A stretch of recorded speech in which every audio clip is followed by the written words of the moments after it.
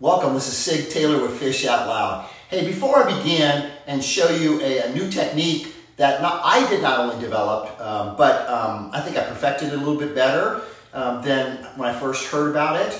But I'd like to take a moment out and say thank you very much for taking a look and watching Fish Out Loud here.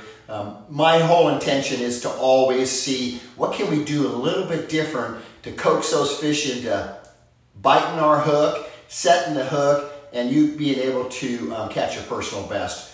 That's what I'm here for. So I just want to say thank you very much. If you haven't subscribed to the channel yet, hit subscribe. I greatly appreciate it, and I just love thinking of new techniques to come out with, and not only thinking about them, but getting them to where they're again perfected a little bit better.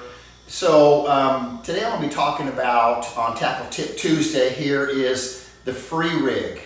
And I first saw my two young friends from South Africa, Calvin and Jason, when they were down here fishing the Bassmaster Team World Championship here on the Harris chain. We were pre-fishing on another lake off the chain, and they were throwing this, and I said, well, that looks interesting. I had thought about it years ago doing it, I just never did it.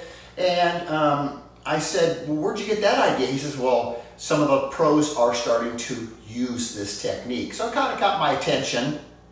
And then I, just by chance, found some sinkers that I've had laying around, and I sent Jason a real quick message. Hey, did you feel that the free rig caught more fish than the Texas rig? And he replied back to me, he goes, no, I didn't really see a difference, okay?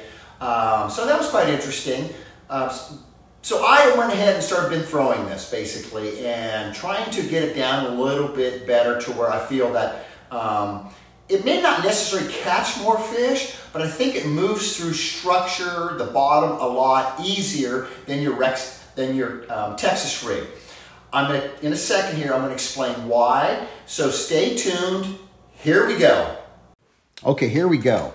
Now the free weight, what I like about it is I'm using what I have some leftover teardrop sinkers that I found.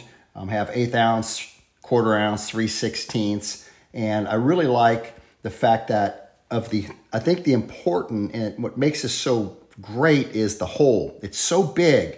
You can just slide up there with such ease. I have these Jetro Snugget bait protection cones, okay, that I've had, and I find that this works really good because when this hits upon the plastic cone, it doesn't hit amongst the worm and knock the worm off the hook for some reason. So I like this. I'm also going to be using some powder paint, and I'm going to be dipping these in there and getting a nice coat of black on there.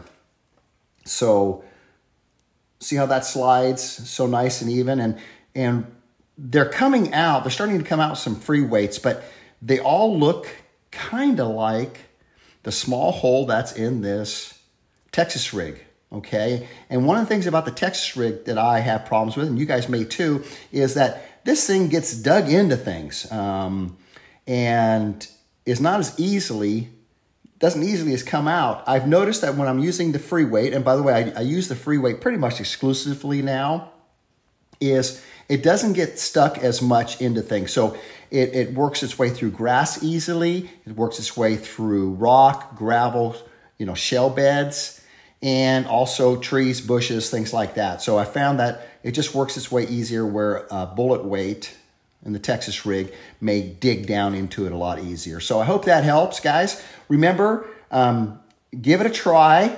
You'll probably see there are times during the year that this will outperform the old Texas rig. Okay, remember, you're just one cast away.